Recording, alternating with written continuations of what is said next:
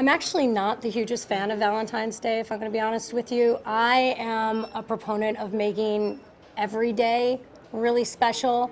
I wake up personally every day with the intention of making my wife and the people in my life know how treasured they are, how important they are to me. I'm very big about expressing gratitude to people, and everyday people on Valentine's Day. Take Valentine's Day and make that part of your daily habit. Make that part of your weekly habit. Find ways to communicate with, use Valentine's Day as an opportunity to ask yourself, how can I better show up for my partner? And then make that part of your daily habit. Don't wait for Valentine's Day. Do it every single week. You can't rinse repeat relationships. That's a recipe for stagnation. You absolutely can't do that.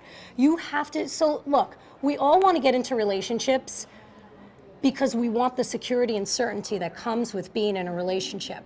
But the flip side to that coin is that the excitement has to go away when you have certainty and predictability and you know somebody's going to be there for you.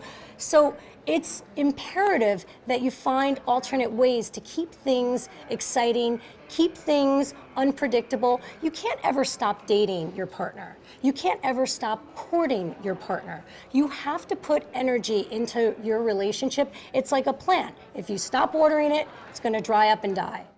For the latest stories, be sure to visit eOnline and download the eOnline app. I actually had a question about the packages. Speaking of packages, yes. You're still cute. You're still cute. It's a lot of makeup. Yeah.